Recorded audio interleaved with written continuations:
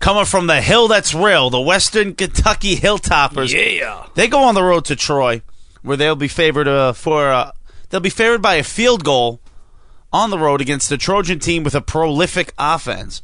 Both teams are coming off bye weeks. The Harbaugh pedigree Hilltoppers are on a 3-game winning streak. 2 of those on the road at Kentucky U in front of 54,000 strong. Ooh. And most recently at Arkansas State in their first conference rival game of the season. Their only road loss was at the immortal Alabama. Troy defends its home turf with a passing attack that ranks 12th out of 124 nationwide teams. They're 12th in the nation in yards per game.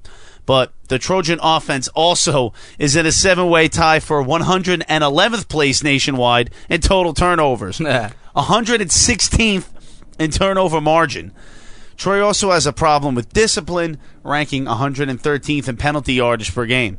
The Hilltoppers are well coached and feature a ground-and-pound game against the Troy defense ranked 92nd in rushing yards against.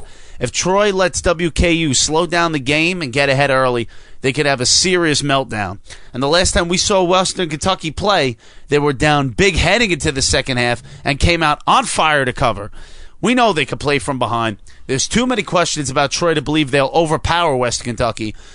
But there could be 80% of money on Western Kentucky, so you'll probably be paying a premium. But if you can catch them at 3 points, there's enough value to take a shot. They are the better team, and they'll be storming down from the hill that's real with a big fat dose of penicillin as they come to a state ranked 4th in the nation in venereal disease. I got a fever, and the only cure is covering the spread. Western Kentucky covers the 3 points like a fucking doctor. Woo!